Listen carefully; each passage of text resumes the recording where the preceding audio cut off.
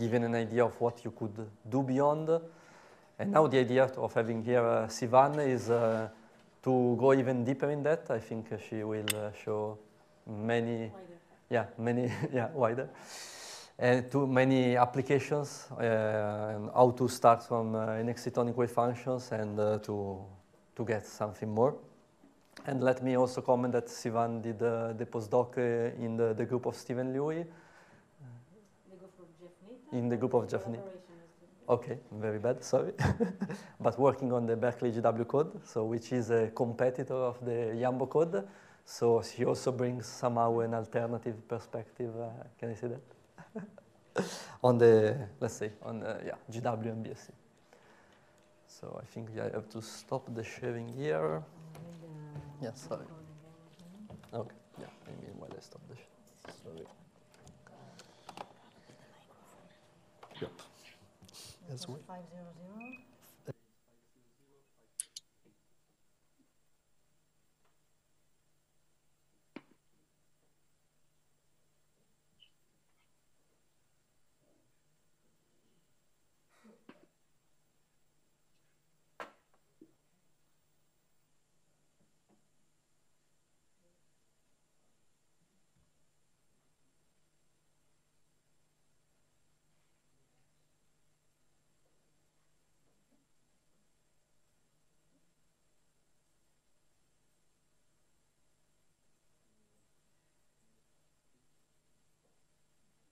Can you hear me?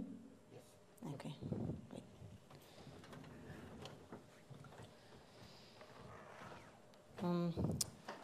May I borrow a slide advancer from somewhere? You want the pointer? Yeah, this one? Yeah. No, I think it's the other one. That one? This one. Okay, so let me just bring my okay, so my connector.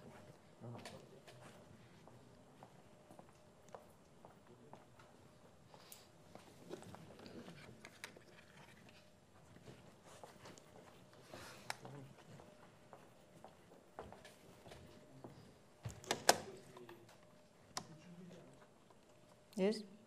Yeah, maybe so it's this one, okay, fine. Hmm? Try if it works.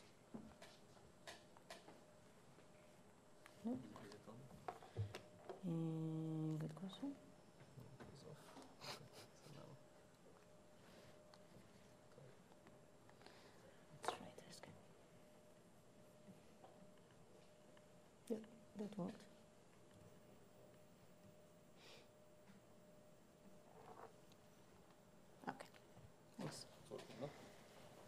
Great, thank you. It's really nice to be here.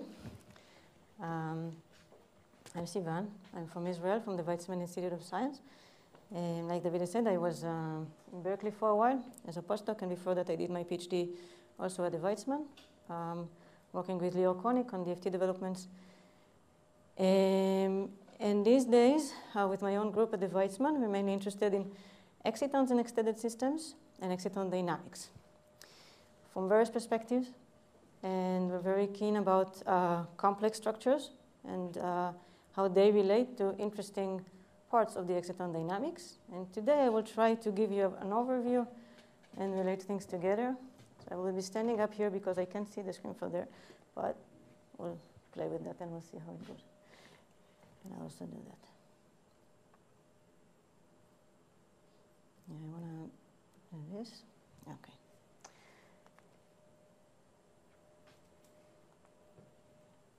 Brilliant. Let's see what happens. Okay, so the main connection, okay, remember I just told you that I'm going to go into complexities at the end. In order to go into complexities, I would like to go through with you the idea of understanding exciton processes using band structures. Okay, so we know that in band structure theory, there's a lot of information we can gain from understanding bands, from understanding the behavior of particles in the billion zone, so understanding K-point dependencies and so on. We just discussed that in the previous talks. And this idea is what I will try to follow, both from the electronic band structure perspective and then also from the excitonic and phononic band structure perspective. Okay, so this will be kind of the language I will try to put in front here and convince you that it may be useful. Okay, so this is how this talk will go. I will first discuss the basic concept of how we calculate optical excitations. Okay, brief overview, because you heard quite a lot about it already today. And then I will go into exciton dispersion.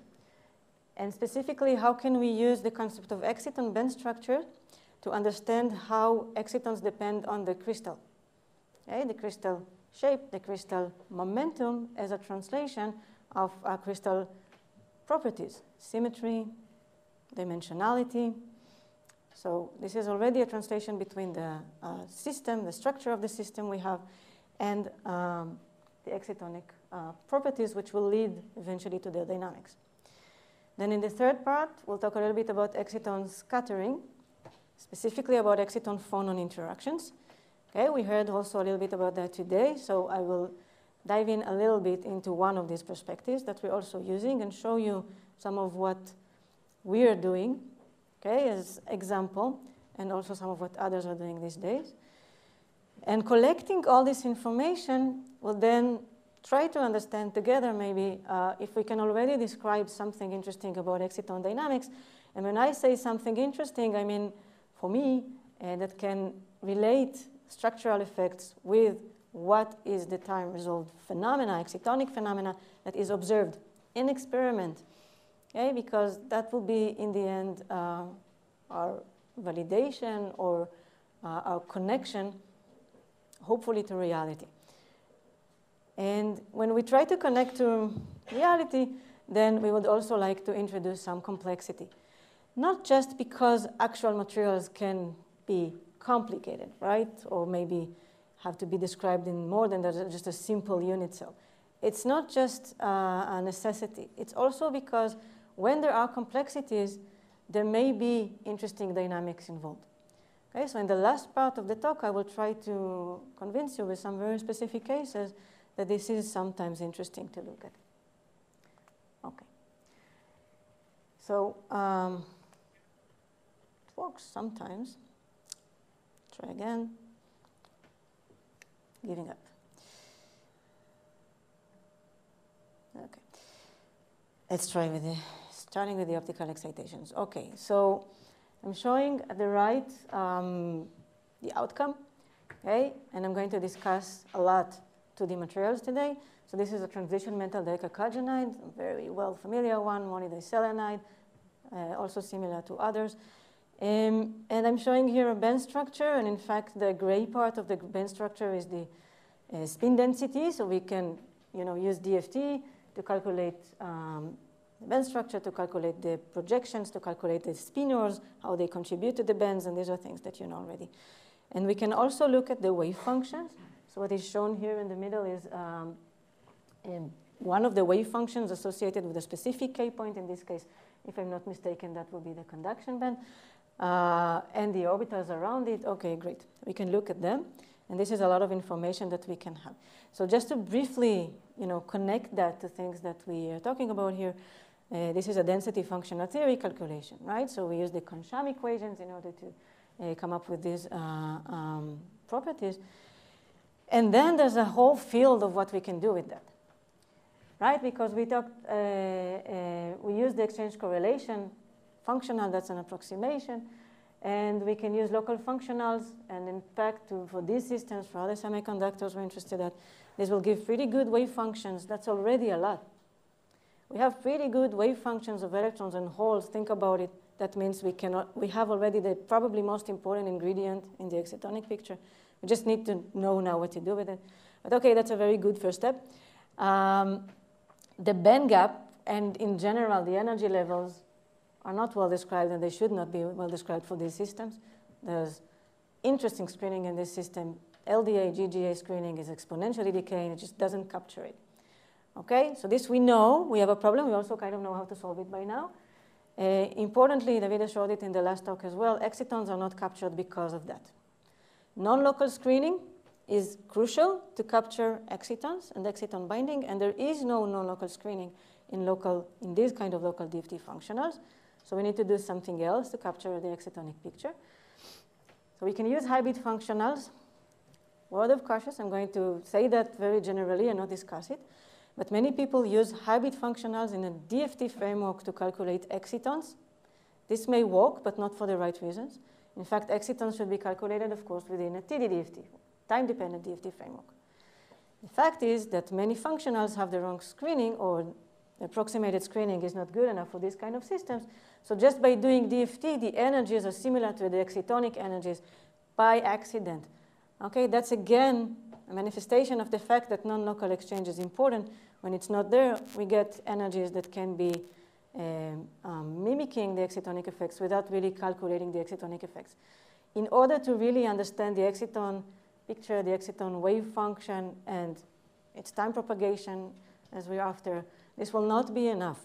Okay, we really need to understand the excitonic complexity and how excitons look like. So hybrid functionals can be a very good step forward, but you have to know what you're doing. Okay? To calculate excitons always, if you're in a linear response, time-dependent DFT. Then the electronic wave functions are often kept. There are many interesting cases where not, where the hybrid wave functions are different. And the local wave functions, good. These are nice cases to use hybrid functionals. It's not what I'm going to discuss today. There is additional exact exchange when we include hybrid functionals. So there are ways to tune this exact exchange to describe the systems well. And that's an interesting direction. In fact, that's what I've been doing in my PhD, and it's still a very active field of tuned functionals. So there's a lot of, things we don't discuss here about how to do things properly with hybrid functionals. But what these tuned functionals are trying to do is to actually mimic the screening, the non-local screening. Once the non-local screening is well described, the excitonic picture can start to be assessed. We can do that also with GW. Okay? And these days, you can do that pretty easily with GW. And that's a gift that I think you should use, because why not? Okay, so if we do GW calculations, and I will tell you a little bit about how we do that, because we heard the different methods. In the end, when we look at the band structure, okay, remember our language today is band structures. So the spin split can be modified through including spin in the screening function. Typically in these materials, not a big effect. The bigger effect is the opening of the gaps and the relative alignments between different bands at different K points. Remember, we're going to discuss dynamics. Okay, so these alignments between how electrons and holes are in different crystal momentum is actually crucial. Okay, so we would like to have a good description of that. And there was a discussion about the frequency dependence and how to calculate this. This will be important.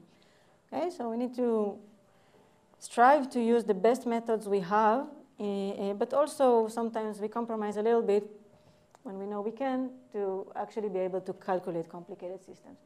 So this is the GW method. I'm not going to teach you this. You already studied it. But it is within the Green's function representation of a self-energy. We calculate a self-energy that takes into account a Hartree-like term and the screen exchange, and within a Dyson picture. But what I would like to mostly stress is how do we go from DFT to GW, because I don't know if that's so easy to understand. What exactly is good enough from DFT? What is exactly that we're using? When we do GW, we have a specific DFT starting point. What does it mean? GW is already an approximation in the way we truncate the interaction in the self-energy form. Now it's also approximation in the way we include the DFT. I just told you that DFT is going to be very different with different functionals. So what does it mean about the GW we use when we use different functionals as a starting point? This can be a complete mess. Okay, it's not well defined always. It can be well defined, but once you start to use that as a user, you will find that you can get different answers if you use different approximations. That's because we use approximations. But we want to use approximations. We, in a way, have to use approximations, and it's a good thing because we learn things from it, but we need to do it wisely. So to do it wisely, we need to understand what is the effect of the way we describe the wave functions in what we eventually get. So for example here, okay, we calculate the polarizability. We calculate how electrons interact with other electrons and how holes interact with other holes before we put them into the excitonic picture, right? So we calculate this kind of M. This is in the Berkeley-GW language, but I'm pretty sure you look at very similar matrix elements also in the Yambo language. Okay, these matrix elements here will be Bloch states interacting, but these Bloch states are going to be calculated from DFT. Okay, so these are DFT wave functions. And these energies in the spectral representation of this polarizability will be, of this polarization function, will be the energy differences between DFT energies. We know already that they are not always exact. Well, they're not exact. Sometimes they're good enough. Okay, so what does it mean? It means that we compromise a little bit when we go this direction, and there are ways to improve it, but here I'm describing the RPA screening calculation. And okay, so we're going to use DFT wave functions and DFT energies as long as we know what we're doing. Okay, if we end up finding that we have a problem, maybe this is where the problem started. We need to know where to go back. But okay, that is probably good enough. Also empirically, it's probably good enough for the materials that we're working on. Good. Now we can go ahead and calculate the screening function almost trivially from having this polarization function with the Coulomb interaction, everything in G and Q, and you're familiar with the Bloch representations, right? So everything is in crystal language. And then we correct the GW energies like we saw this week. The GW self-energy minus the DFT self-energy, which is the exchange correlation potential. An exchange correlation potential is a certain approximation for a self-energy. Okay? So good, this we all seen, that's what we're doing. Well, the reason I'm standing here and giving all it to you again is because I feel that for me it's very important to break the language of GW into step-by-step kind of process so that we know later on where to come back if we think we need to improve something. It is possible to improve the theory, and there's a lot going on here this week about this. It is also possible to improve the approximation, okay, to be more appropriate for what you're trying to get. And it's not always similar. It really depends on what you're trying to get. And for example, in these materials, this is one paper by the Louis group describing the behavior of the dielectric function. Okay, so this will be the two-dimensional dielectric function in real space. It is, look at it. I mean, it's hard to describe, and it's hard to predict. And it was hard to predict before looking at actual calculations of the Q dependence in the dielectric function to understand that will be such behavior. And we looked at it already. You remember all these field, I don't have it in the slide because I had enough, but all these kind of field lines, right, between the particles. This is the reason, because the short-range interaction will be so different than the intermediate range will be so different than the long range that everything is complicated. And once we look at this picture, we can say, ah, yeah, well, it's 1 in the short range because there's no screening. And it's 1 in the long range because there's no screening, because we go into the vacuum, right? So the limits we understand.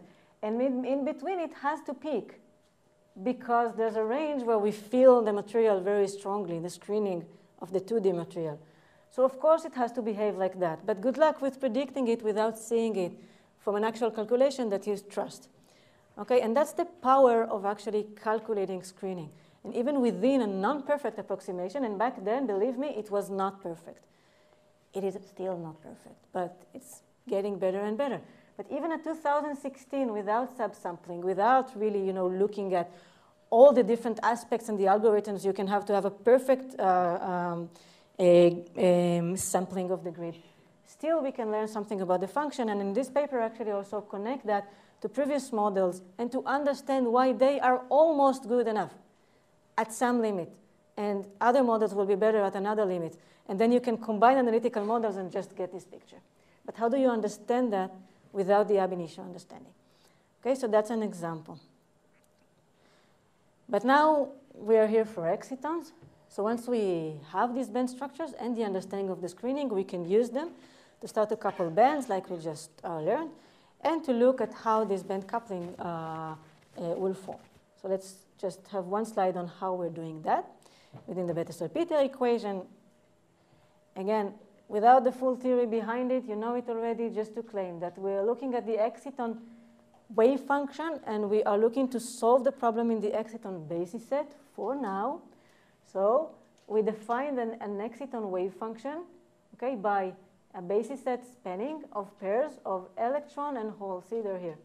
Electron and hole wave functions. And these A's will be the basis set coefficients, the spanning coefficients of them. Good. Now within a Bethe-Salpeter equation, here in a Dyson form, we can calculate first the energy difference on the diagonal, the energy difference between electrons and holes. From GW, I didn't write here GW, do it however you find that is good for you. If you can compromise or choose, forget about the compromise, if you can choose an energy difference that will not be a GW energy difference, so be it. It is your choice. But have the way that works for you while you understand what's going on in the equation. So that will be the starting point. That will be what you're going to bind. If you underestimate it, and you can do that on purpose, just remember you did it. Okay? Because it means that your exciton energy will not be perfect, but perhaps the binding energy will be okay.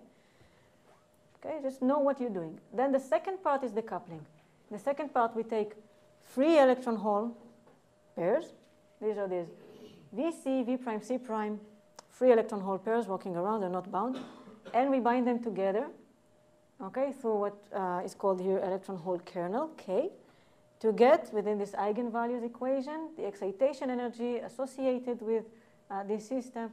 And all along this problem, we have the eigenvectors. You can see already that the eigenvectors are the components that will build eventually the exciton wave function in this basis set. We just transfer to a different basis set, okay, of pairs. It's almost trivial, right, when you look at it like that. I wrote GW energies, but you know now that you don't have to. So this electron hole kernel that, again, you already saw, but just very briefly, the way we usually truncate this, it's a two-particle Green's function here. And the way we usually truncate here, we choose two terms, two leading terms in this expansion. One of them is direct, so electron goes to hole goes to electron, you see, Feynman diagram. But what it basically tells you is that almost like a Hartree picture, you just have particles remain in their same description, but just change their occupation, their band occupation. But on the other hand, we have the exchange term. Quantum mechanics, particle can also switch, and we need to include both of them. When you look at it like that, it's almost Hartree-Fock for excitons, right? You almost have the Hartree-like term, the direct interaction, and you have the Fock-like, right? It's not Fock-like term, but where you need to include the exchange interaction. And when we do both of them in this excitonic basis set, then we get the coupling that we typically get within BSE. Okay? And there was a reference earlier today to the many-body book of Robert van Leuven. There's an interesting discussion about that in this book, but also in these papers as an example. And good. Voila, we have absorption spectrum, right? So I know it takes some time to understand that this here the subsampling is really important, so don't do that without doing the grid sampling properly. But once you know what you're doing, you can get an absorption spectra. Here it is. That's the excitonic picture we were looking for. We have the A and B peaks. How do I know these are the A and B peaks? I know because I'm not an experimentalist. I actually did that on the computer, and I can go back and see exactly where things came from. I know, for example, to put the bands, okay, this will be the conduction bands participating, and this will be the valence bands, and to look at the contributions at each one of the excitation. Where did it come from? You can also look at which K point it came from. You can do whatever you want with these excitons. You can break them to pieces and understand exactly their composition. So this exciton is coming from the higher valence band and the lower conduction. That's an A peak. Okay, that's by definition. The second exciton is mainly by the second valence and the lower conduction. That's a B peak. If you know TMDs and you know the band structures that we're looking at, then you will also know what are the excitons. Let me just tell you that life is not always perfect. It's not just a band-to-band transition. There are more bands participating, sometimes more spins participating. Sometimes momentum can participate. I haven't showed you yet, but we're going to include momentum soon. Then it starts to get messy. If you're doing exciton calculations, my own opinion is that it's your responsibility and it's your job to understand the mess, because this is where things really start to be interesting. Okay? If you have an exciton that has both spin channels in it, oh man, this is not what they see in experiments, right? This is not what they see when they apply a magnetic field. Wonderful. Why? Why did it happen? What was the selection rule that was supposed to be kept and was broken once you introduced the ab-initio wave functions? Because something happened. You go into the reducible representation of these excitations. This should not happen. It did. Good. Because the wave functions in these systems, okay, let's go back again. Because the wave functions in these systems are not really atomic wave functions. And sometimes if you represent something with a d orbital, that would be a very nice approximation. But you don't really need to, because you have a representation of the ab-initio calculated wave function, and sometimes it breaks the symmetry a little bit. And sometimes things will happen that you cannot expect. So I think it's nice to remember that while we all want to do a calculation and get an answer that we understand, yeah, that follows the theory we thought it should follow, and that's good. And that follows maybe also what we see in experiment, so we can understand it. But sometimes we see something more.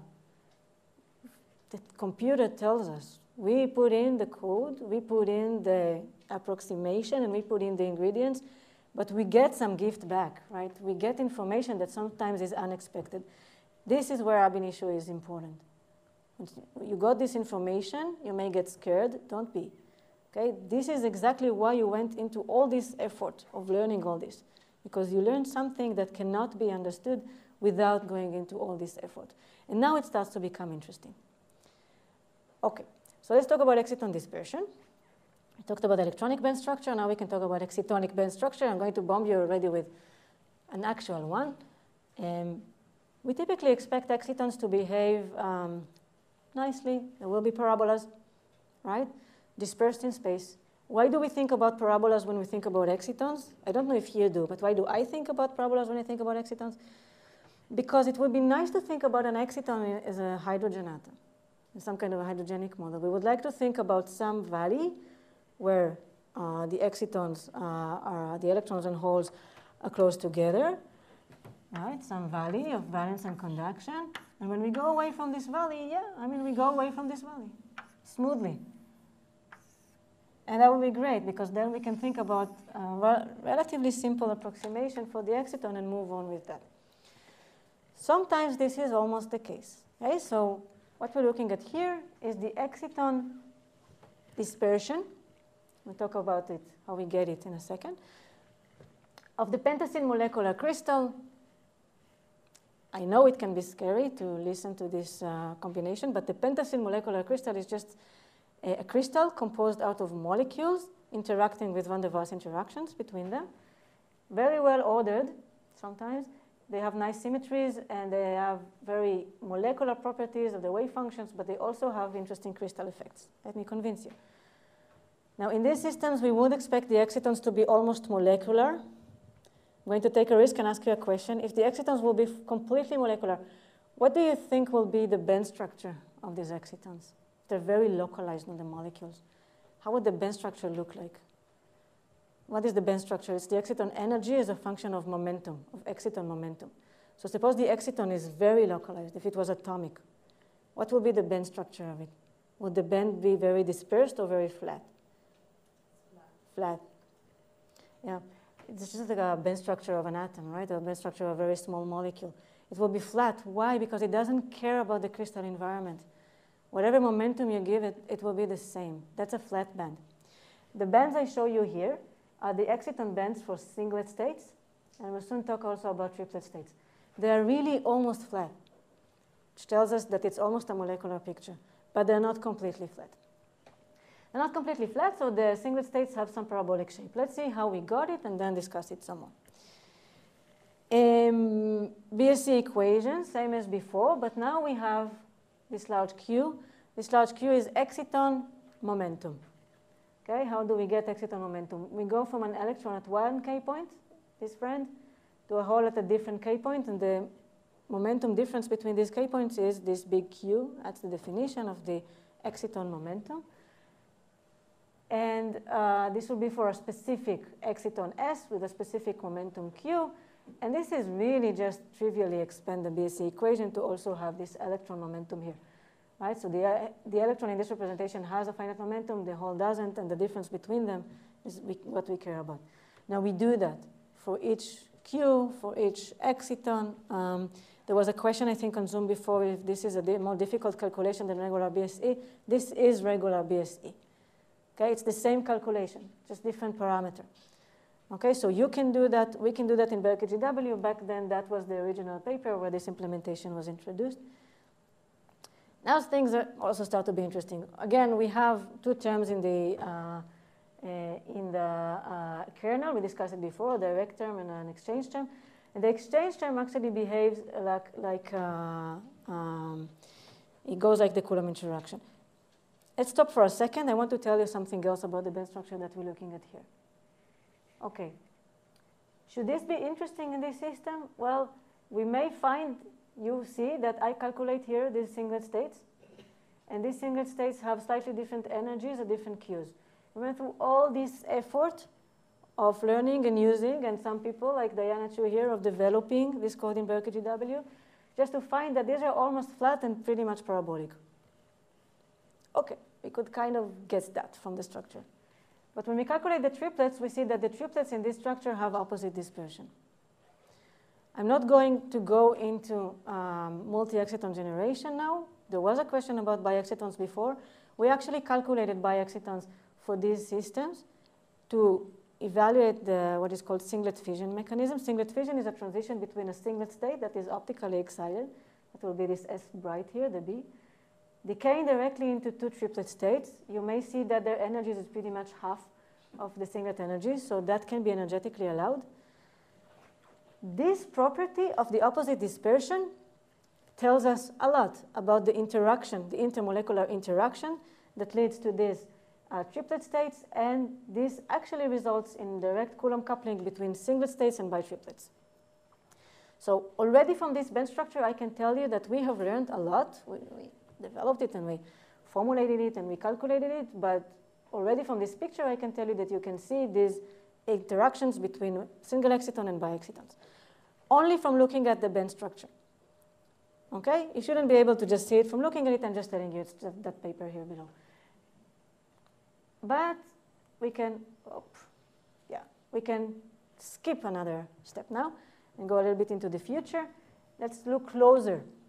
Let's focus on these singlet states, but now we look at very small momentum. Okay, and Julio presented this already this morning, and I'm very thankful for that. That was a good preparation. When we go to very small Q, we see the exchange behavior depends on the details of the crystal, and I would mainly like to convince you right now that they depend on the dimensionality of the crystal. Pretty simple considerations. This is the behavior of the Coulomb interaction and in turn of the exchange term in the kernel at different dimensions when Q goes to 0. That will be the analytical limit of this behavior. And already from these considerations, we see that there will be interesting things going on. So let's start with concentrating on what we see here. This is a 3D material. It's a bulk material. And this theta here, we should expect some theta dependencies. What is theta? Theta is the direction, is the angle between the polarization direction, the light polarization, where the light is shining, to the excitation direction, to where the preferred excitation will be in the crystal. And excitons in these systems are not the same in different directions. These are pi systems stacked, van der Waals stacking, and the stacking direction is going to determine a lot about the intermolecular interaction. Let's hold for a second. This is a crystal effect. You will never see that from a single molecule perspective, from taking two molecules. This is really something to think of. There will be interactions here between the molecular crystals, between the molecules in the crystal. It will be anisotropic, so there will be dimensionality effect, and maybe we can learn from the way they interact how the system is built. I'm plotting it here. It's not that easy to understand in experiment what is exactly the phase we're at, how exactly the molecules are oriented. Okay, good, now we have all this information. Let's go back. What do we see here? We see a split, and this split is just because the excitation at the x direction is much stronger than the excitation at the y direction in this system. Are you standing because, no? Okay, I got scared for a second because we didn't touch dynamics yet.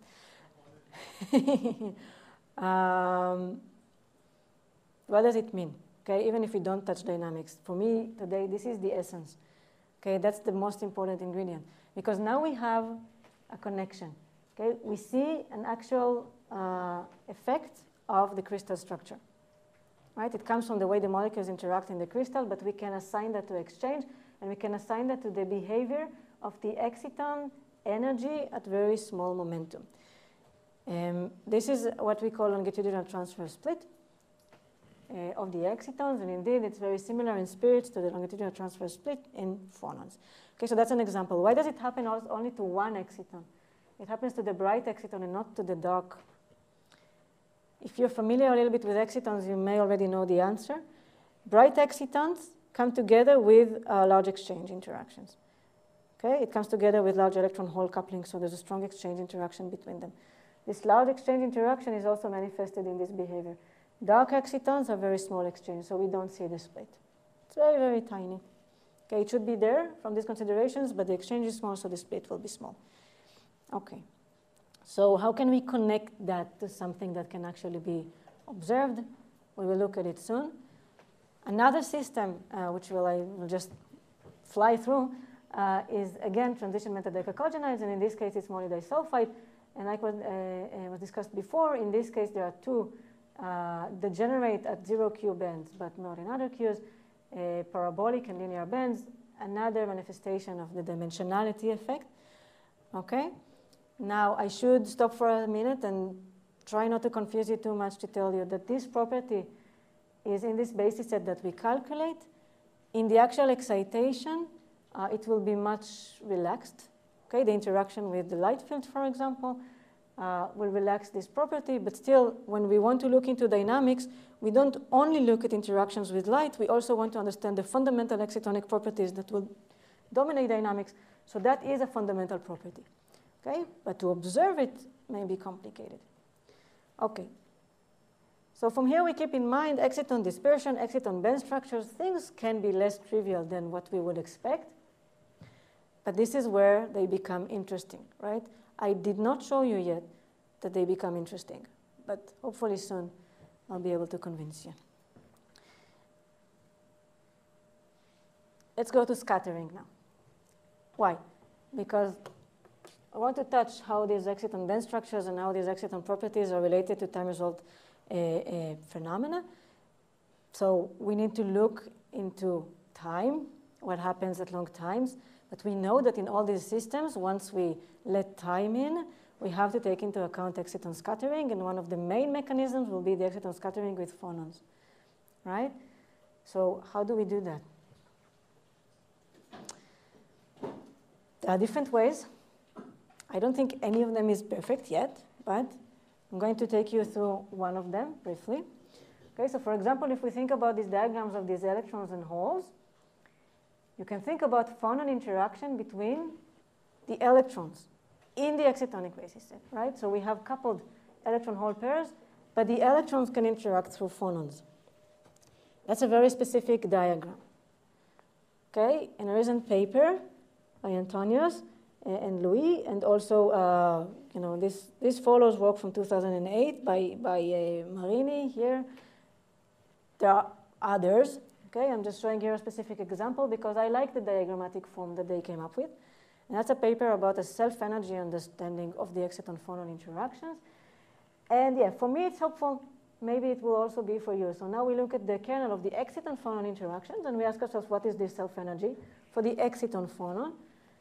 And there are some possibilities with their names. We talked about the Famigdal term first. So these will be these electrons and holes interacting separately, but within an excitonic picture. And there will be other terms like exciton-phonon exchange terms, and interesting terms if you want to look at localizations that we're not going to discuss today. This is just to promote a little bit that now there's literature to go in and learn about this. And I think you will learn more about it tomorrow, about the separate variables. Let me just say that this we can calculate, you can calculate, and it will be easy for you. You will learn how, and then you will use something like density functional perturbation theory, and voila. You now have all the ingredients. Okay, you should be so happy. Really. It's wonderful. Really, I was not that lucky. And I'm really happy for you that you have this possibility. But now how do you do that? What would be the right way to put things together? Not this. This is just a first example to show how to go the direction of the right way. It will be right for some things, right? But we want to be, in the end, as exact as we can. So let's start. Let's start with these two terms. What do we do if we want to account for these two terms in the BSE equation? Simple. Okay, this is just, let's couple the two excitons here, S and S prime, with one term that will take into account the electron-phonon coupling, and one term that will take into account the whole phonon coupling. It looks like many terms. It is really not that much of an issue to put these terms together. If you can Python, you can do it with the ingredients you get from a BSE and some DFPT calculation. But it's slightly more complicated than that because you need to know what are your parameters here, what are you counting for. And note that we have both large Q and small q here. And that's because the exciton dispersion and the phonon dispersion are both important. Okay, that will be the phonon dispersion of pentacene that you can calculate for any material that you want, basically. So that will be the phonon dispersion for the system. The electron-phonon coupling can be calculated on top of that. Good, you have this and you have this. It needs to be coupled to the excitons, and it needs to be coupled to the excitons with different momentum. Because why not? There is no reason it should be coupled only to zero momentum excitons. The only reason is that we used to think about excitons as optical excitations, and then they have zero momentum. That's it. That's not the physics of scattering.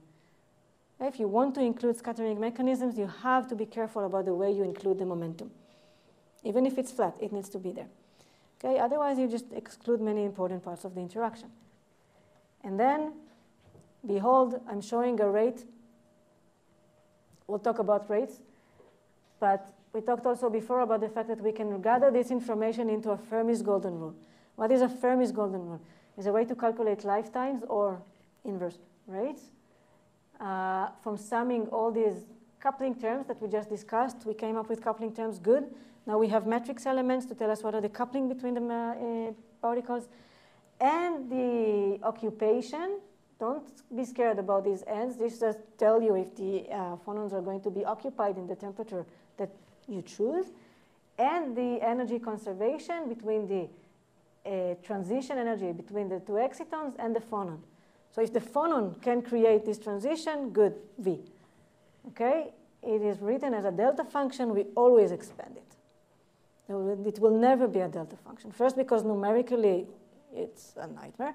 And second, because it's never really a delta function. We know that the energy conservation should be, we should give it some broadening. So we usually put Gaussians or Lorentzians to take into account this broadening. It is really simple. Okay? Sometimes you will hear that people tell you that these kind of things are complicated. It's because it was complicated for us sometimes. For you, it is really simple. Okay, this is where you start.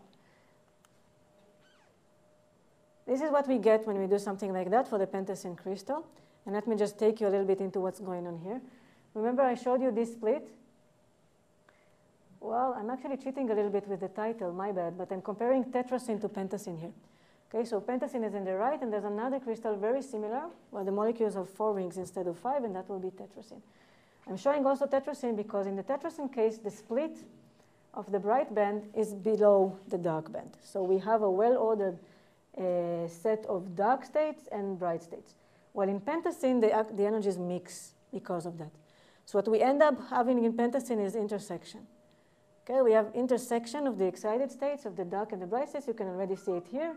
But if you look at it as a function of the angle, you see it also in different angles.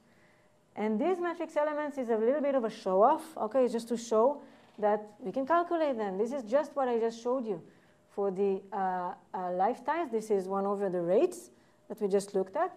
Between the bright excitons here at different Qs, look how smooth they are and relatively quick to decay in tetracene, and look how the picture gets more complicated in pentacene because of this mixing.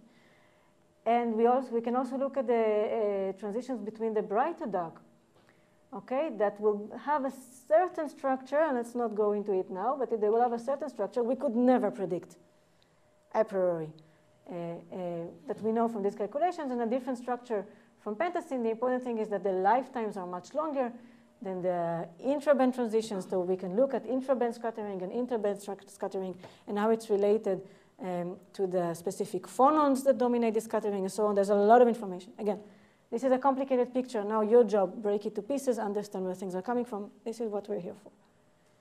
These kind of things were also done, for example, by others. So for example, this is from Davide and Marco Bernardi in this group. We looked at it also before for HBN. And just to show that this is very similar, these are lifetimes, same method. Okay, lifetimes calculated with the exciton band structure, and also the terms for the different momenta for different states that will show us where are the places where the exciton momentum, the excitons are strong, where are the billions of places where the exciton momentum will dominate the interaction. Again, take momentum into account. And as a follow-up, I would like to stress that in my own opinion, if you want to look at exciton photoluminescence, exciton emission, this kind of scattering is something that you really need to think of very carefully. Okay, so this is from a paper we looked at also earlier today by Julio, and this kind of analysis is done now by more and more people, which I think is very nice. Can we look at the emission spectra now, or the photoluminescence? But it is a little bit more, I think, the comparison between absorption and emission than just the selection modes of the excitation and the decay to different momenta. Look, it will include already some decay to different momentum, right? But how? Time plays a role now in emission. Absorption can be thought of as a linear response, right? But emission cannot be. Emission is a scattering process. So you have to take into account when time becomes an issue, phonons become an issue, temperature becomes an issue. Temperature-dependent emission is a very interesting set of information you can look at. The broadening of the emission peaks also give you an estimation of this scattering, and as also calculated here, and so on. So there are many things to take into account when you start to think about time-result processes, and emission, for me at least, is one of them. Okay? Before we even touch dynamics, this is already dynamics, emission. And of course, many other properties that will include scattering. We reached exciton dynamics. Davide, can you tell me something about the time? So you have 5 more minutes, and then the question time. Okay. So that's good. Let's go through exciton diffusion. We talked about emission. Now we talk a little bit about diffusion. This is from a nice review paper by Naomi Ginsberg, which I like a lot because I would like to understand the experimental perspective. And Naomi is an experimentalist looking into exciton diffusion, doing this kind of experiments, as well as others these days. And we looked at it also before. There's a kind of an exciton excitation. Let's call it a wave packet. And now it propagates in time, and they can look at the broadening of it, and really by really looking at it. I mean, this is very, very interesting. Time result photoluminescence. And briefly, they look at the change in the broadening and assign that to diffusion coefficients, and from that they can look at the diffusion mechanism. Is it normal diffusion, or is it special diffusion? Is it ballistic? Is scattering plays a role? Multi-exciton generation? What not? How do we describe this from theory? Ideally from real-time propagation methods. I'm not going to go into that, of course. You heard that this morning. You are working on the code that I think masters this, and this is wonderful. Keep doing that, because one day we would like to describe these things with time-resolved properties. This is kind of to touch TDGW. TDGW is a way to build excitonic picture. Is it a way to look at exciton dynamics? Complicated. Discussed before a little bit exciton phonon interactions within this picture. It is going these directions for the scattering. In my mind, I would think that excitonic dynamics should be captured in TDBSE. But again, it depends how exactly, how are we going to do that? How do we include exciton scattering? It's more complicated than just what will be the right method. And let's discuss this complexity a little bit. Okay, so that's one way, which we're not going to touch today. How do they think about it from experiment? In experiment, they usually talk about these excitons within a kinetic equation kind of picture. Okay, so we thought that we can calculate rates. So for example, we can think about some diffusion coefficient. Within this kinetic equation, what is n? N is the exciton density, okay? And the exciton density will change as a function of this coefficient, and also a decay that is related to the scattering lifetime, which how nice it will be to think about the exciton diffusion this way. But that means that the excitons should be very, very stable. Things are in the exciton basis set and remain in the exciton basis set for a very long time, and other things don't happen. Maybe sometimes it's the case. Maybe for sometimes this is the case. From the theory perspective, I would really recommend following the work of Mikhail Glasov from Ayafe Institute, where he looks into these kind of terms in a more ordered fashion. This is a wonderful paper, I think, about exciton-phonon interaction from a Green's function perspective, but semi-classically. Newtonian. The excitons are boson, they propagate. If that will be the case, what will happen? This will be the theory. I'm not showing you the details, but note, this is not the same Q. This is rate here for exciton-phonon. It will be taken into account as well as a bunch of lifetimes associated with that. If you want to see how this looks like analytically, go to Misha's papers. But it's not just about how do excitons diffuse. It's also about do excitons diffuse. I mean, is this always the case that we can look at it as Newtonian or boson particles that just go along the material? When should we be a bit more careful about that? Okay, so I may take a little bit of the lunchtime, of the questions time. But if we go back to the exciton dispersion that we talked about earlier for transition methyldecacogenide, let's think about this problem now. We have bands. What is diffusion? Weizmann. Diffusion is the relation between band velocity and the scattering lifetime or the collision lifetime of the particle. So if we know how much time it will take the exciton to meet some other particle, phonons, and we know its band velocity, maybe we can say something about the way it propagates. Good. Let's think about it in the semi-classical picture and build a wave packet, a theoretical wave packet on top of it. That will be this wave packet, and let's propagate it. Good. We propagate it on the parabolic band. At 150 femtoseconds, nothing happens. Why? Because it's very flat. Nothing really happens. It doesn't go anywhere. Great. That would be exactly the picture we want.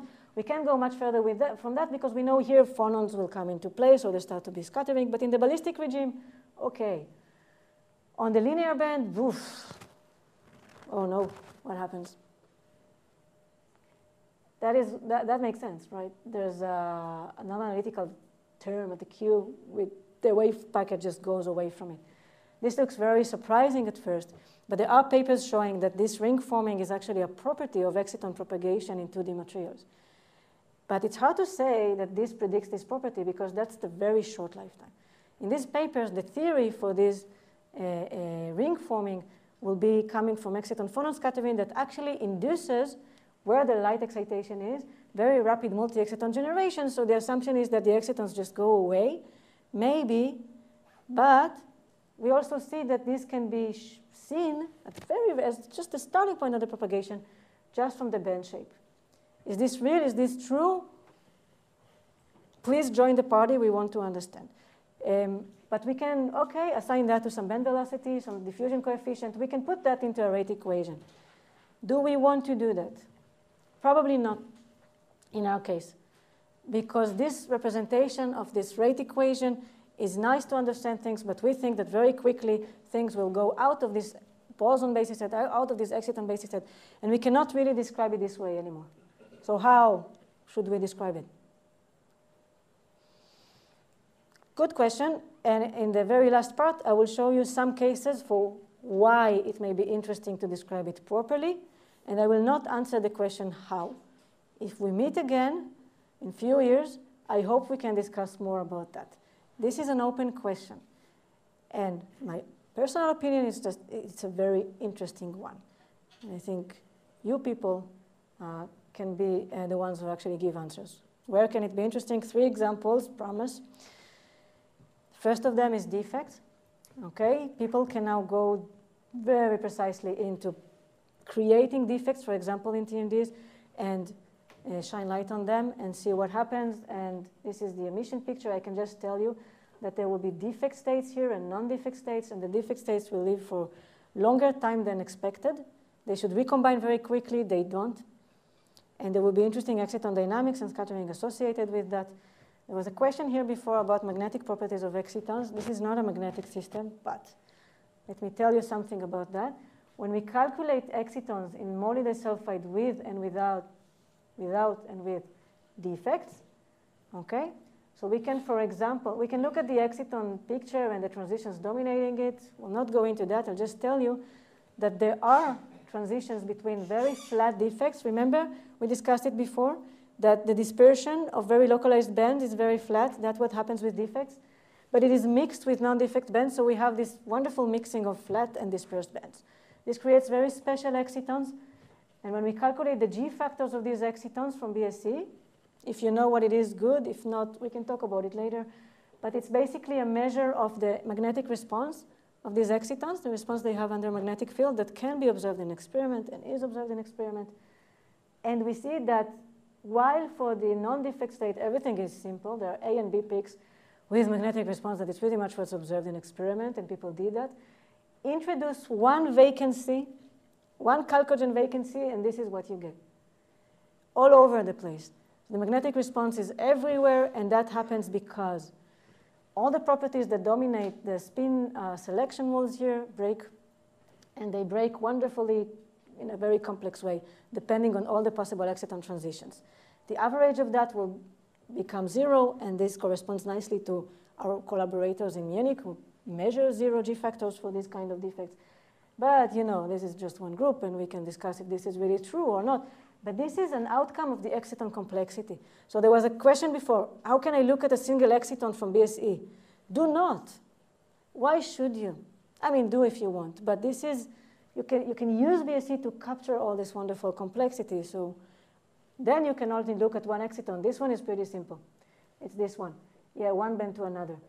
But look what also happens. So why should you exclude these effects? They're very interesting.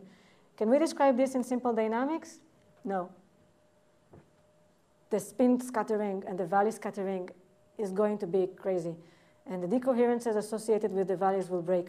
So we better look at this very carefully. This will be strong interactions, okay, in the exciton scattering. Second example, I will not dwell a lot into. I will just tell you that TMD heterostructures are another interesting case.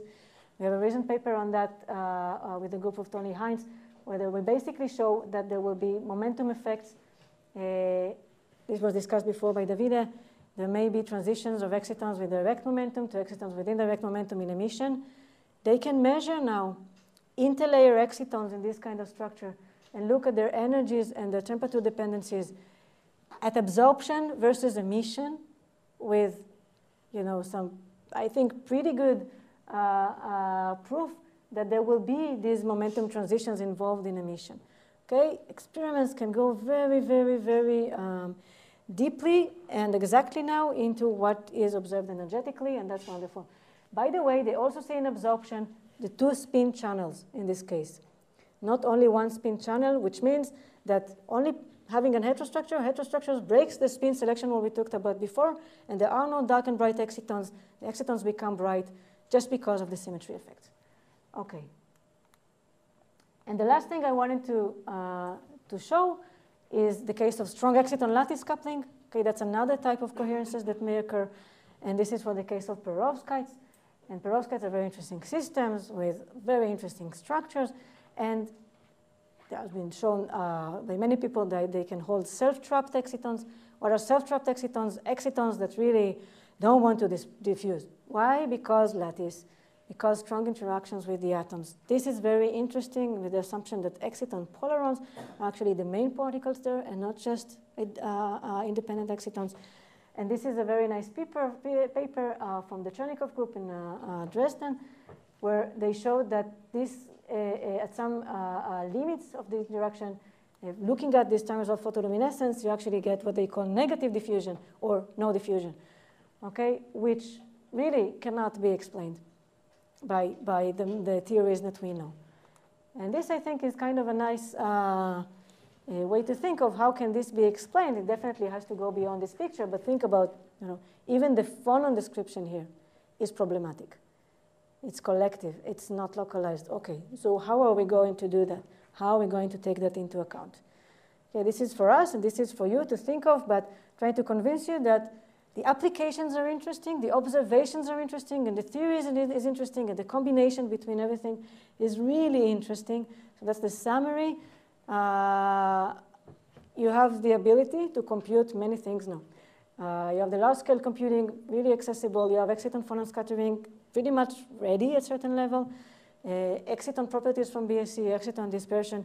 You have a lot of information about DFT. Once you learn that, you can even skip some steps. Use DFT if you think it's more appropriate. It will be system dependent. It's for you to understand and to choose. But eventually, you can use all this to have some starting point of the excitonic picture to start to understand what should be the dynamics. And if this should be the dynamics, how should we describe it from a theory perspective? Okay, so this is yours, and you can choose it if you want. I would just like to acknowledge the people who are involved in some of the results that I showed you here. Happy to take questions, and thank you.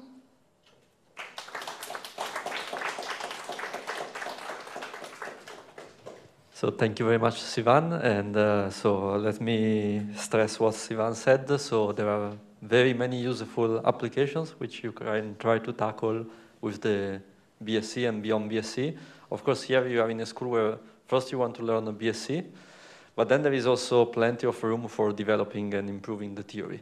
And so, I mean, if you will learn DFT, then you could be the one who will go beyond the present knowledge.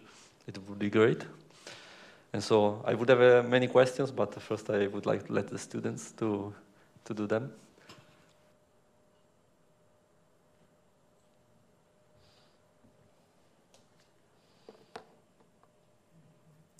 Well, there are some in the chat here. Okay, yeah, maybe I can try to with a, let's say, simple one. So you have discussed. They were from the audience? Okay. Yep. Okay.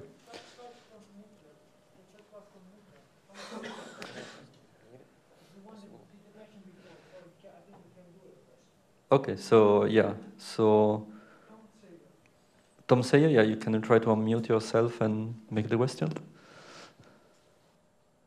Someone put the Judith. Hello, Sivan. Me again. I like the picture at the end. That's good. Thank you. It was a very challenging talk.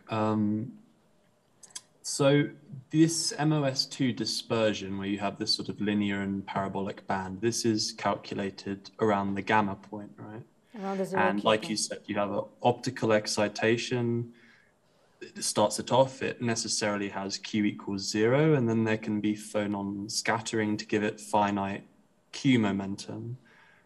But in MOS2, you also have this band nesting effect, right, where there are these sort of parallel linear dispersion bands near gamma, but away from it, where optical excitation then leads to spontaneous dissociation of electron and hole in K space, one to the left, one to the right. And in my mind, that almost conserves momentum. So do you know about that? Does it need phonons to do that? And would the dispersion of the exciton band be negative in that case? Would it lower the energy to gain finite Q? And what does that mean? Yeah, these are great questions. I mean, what I'm showing here is really the dispersion that you naively get by using the method I showed. What you're asking is about what will be the exciton dispersion upon more or less trivial electron dispersion. How will this be combined? I can tell you that this is not very far from what you get when you have defects in different types of them, where you also have you have additional channels that will also be inserted into the exciton dispersion and into the exciton phonon scattering. I can tell you that we're working on that. In this case, even the numerical steps are not trivial. You enter a supercell picture that you have to treat very, very carefully with momentum. That will be my tip for now. But I agree with you that this is a very non-trivial and interesting case to look at. I don't have an intuition. I don't have a result or slide for what will happen. I can tell you some of the intuition that I will have, but I don't know if I should. From the defect case, my intuition will be that similarly to the case of different excitons, you will also have different interactions with phonons, and this will be just have an ensemble picture, right, of things interacting together. So that's a many-body picture of different states, in this case of different bands, different excitonic bands, different electronic bands, and different phonons.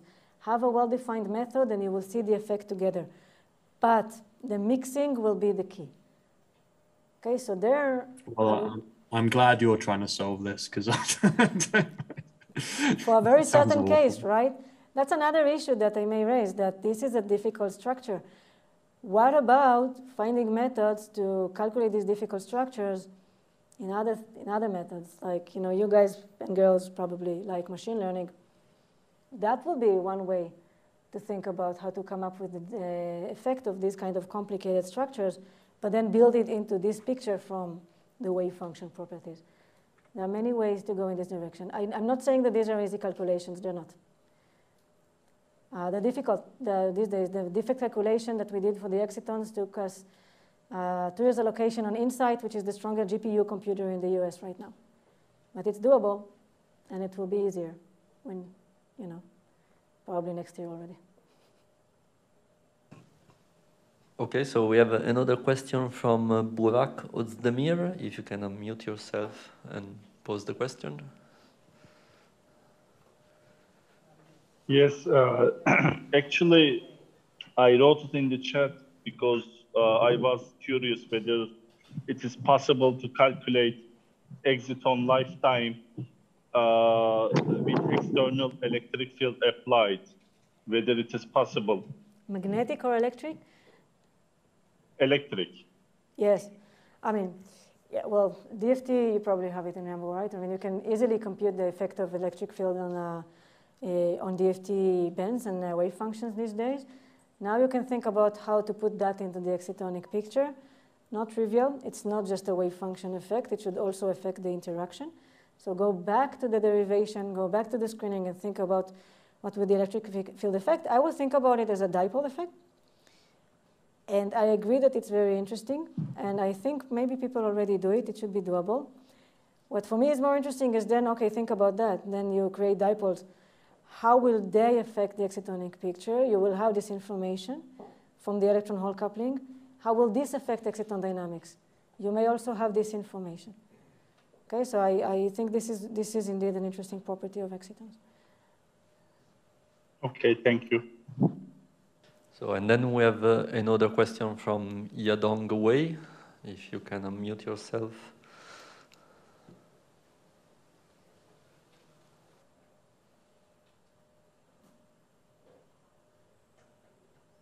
Okay, otherwise I will read the question. Is it possible to calculate phonon-assisted photoluminescence via exciton-phonon coupling? It is very desirable and starts to be possible at certain level of approximations, and that's an example. It is, I would say, very much wanted by many. And this will be an example. The Bernardi paper here also has photoluminescence in it. This is one way to go. The two other ways are presented here at the left part of the slide. So very happily, the answer is yes. I think I couldn't give that answer not too long ago, but due to very interesting work by groups here and also in other places, now the answer is yes. Now the question should be, can it be done in a way that will describe the interactions we want to describe? For these kind of systems that are described here, this is the proper way. For other systems with other type of excitons, there may be other ways and so on. So, any question from the audience here? Okay, Fulvio.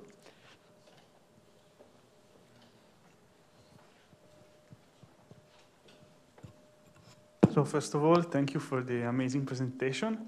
And I just have a technical question about the calculation of the exciton phonon matrix element. And we have seen in the expression that you need basically both a grid in electron momentum and some grids in transfer momenta.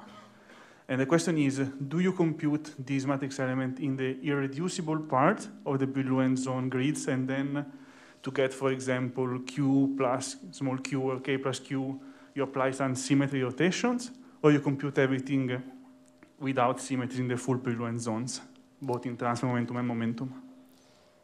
So we're kind of a brute force kind of group. We compute everything because we don't really trust ourselves to know a priori what will be important. But I think it is definitely can be folded into the properties you're describing if you know what you're looking at and if you come up with the right symmetries for the system. it should be doable. In some cases, I would say maybe be careful about that, especially if the extended picture actually captures some of the symmetry breaking. That would be important. So you don't want to go back to the reducible symmetry, but But I think in this case that I showed for the pentasyn crystal, it can be done. In fact, we have some recent work with Felipe Jornada at Stanford where we did something like that to understand multi-exciton generation from tight binding picture. We took, here in the unit cell, we only have 2 molecules per cell. And still that's kind of a supercell. So you can think about how can this be described in a unit cell picture, what will be the appropriate symmetries, and only from this you can understand what will be the band structure of the electrons, the excitons, and then the multi-exciton generation that I discussed before. That will be, I think, going into the direction that you're suggesting, to use the ab-initio understanding to now reduce the level of complexity and solve the problem. I will vote for that for sure if you don't lose information about the complexity. Yeah. Okay, so I think now it's really time we go for lunch. We thank Sivan again. Thank you. So before we